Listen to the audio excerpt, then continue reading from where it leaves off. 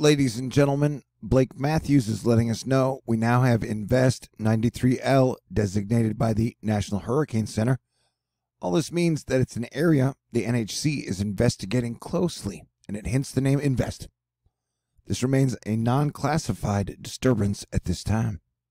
Worst case scenario, it becomes a Category 2 or higher hurricane that heads into the Gulf by the 5th of June.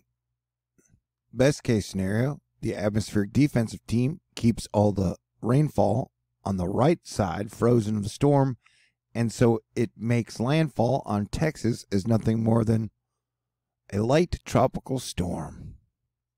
The one thing I am pretty sure of is it's going to bring some heavy rain to Gulf states over the next week.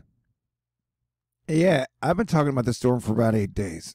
And the main thing that I noted on this storm is that it is massive. I mean, it's super massive. And it's going to continue to be super massive. And so it is going to get a whole lot of rain, especially to Central America. And I'm pretty sure it's going to bring rain to the Gulf states.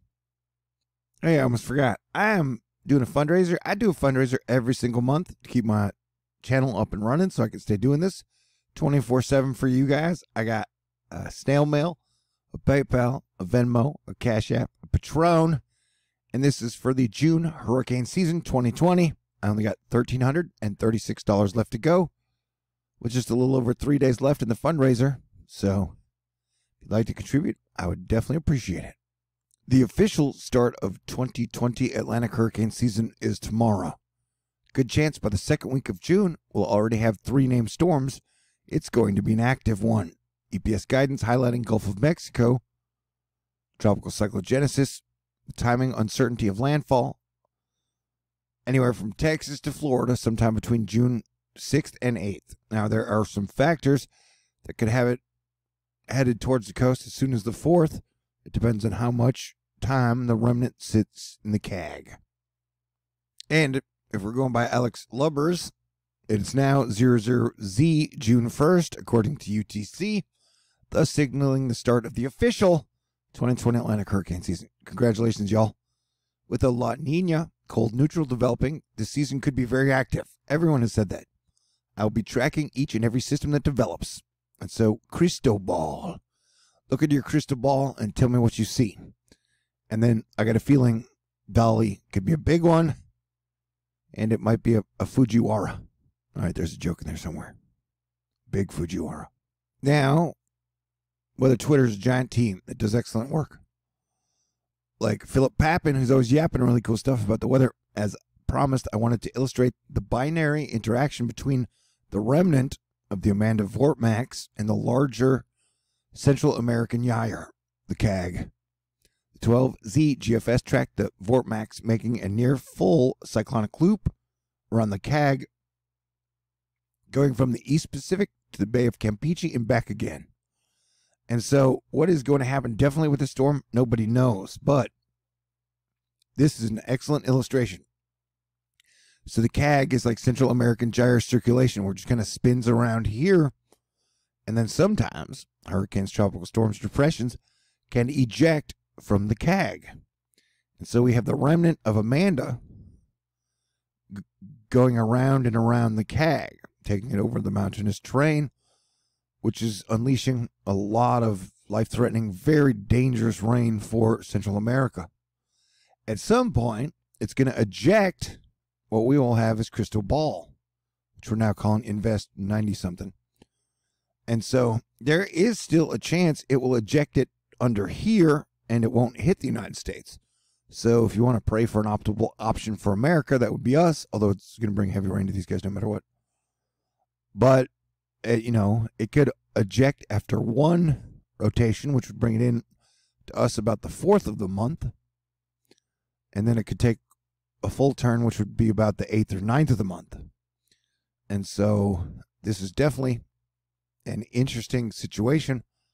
And I highly recommend, if you are in the Gulf or just love fascinating hurricane type weather, then this is one story to stay on top of. As your planetary defense commander, I will be absolutely obsessed with this thing, as I have been. So we watch it just kind of circulate around. So fascinating, dude. Can't wait till Cranky gets back. He took a break. If this isn't ominous for you, I don't know what to tell you. Because look, is that thing, wherever this thing shoots out, the orange is super duper duper duper duper heavy rain, and the red is just really, really heavy rain. And right now, the 7J projection would bring massive, pretty major flooding to Florida, Alabama, Louisiana, Mississippi, and it'll probably start to extend into Georgia. So, as I've been saying for 8 days, no matter what, this thing is going to bring massive rainfall to the Gulf. And here is the picture of example, man. As this cone extends out, we're going to see more and more places get all super floody. And remember, the pink is super, super heavy rain. And so where you can see the gyration happening, the spinning around Central America. Where will it eject? Nobody knows yet. The models are taking guesses. I'm taking guesses. You're probably at home taking guesses. Another thing I want to point out. So I took 2 days off, asterisk. I was monitoring all the situation that was going on in the United States, but I wasn't looking at weather. Anyways, let's talk about, oh yeah, so as we didn't think there was going to be rain in South Texas this morning, but there was.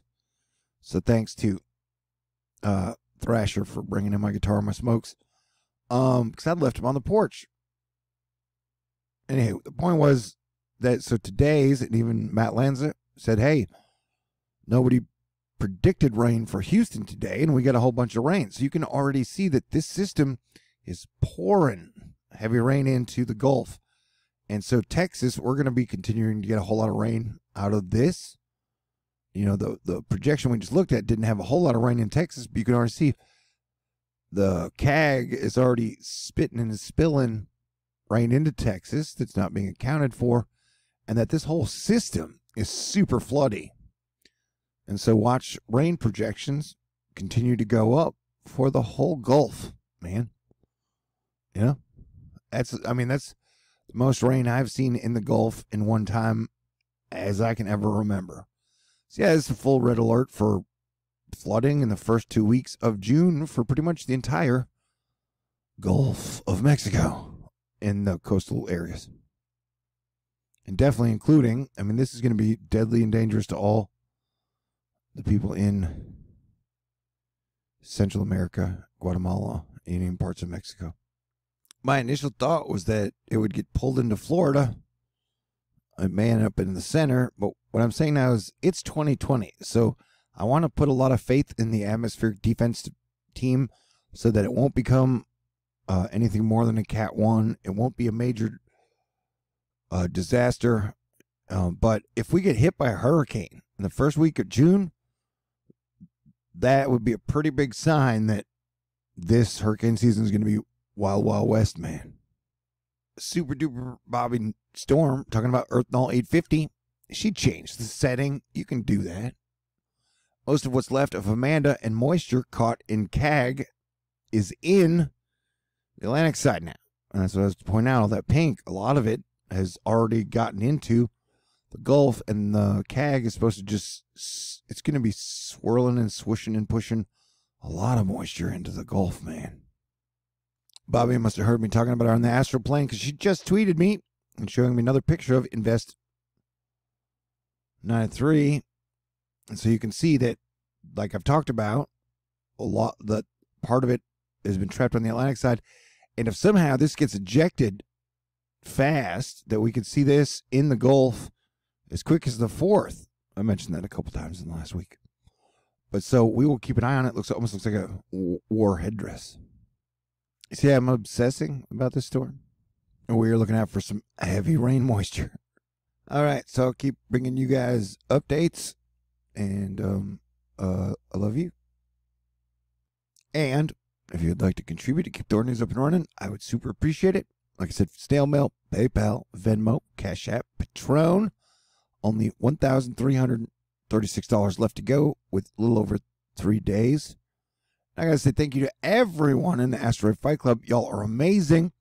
And special thanks to Paula, Trisha, Matthew, Mary, Rachel, Tawny, Jenny, Mitch, David, Shermanator, Freddie, Bazitis, Jose, Super Jess, and Ceciri.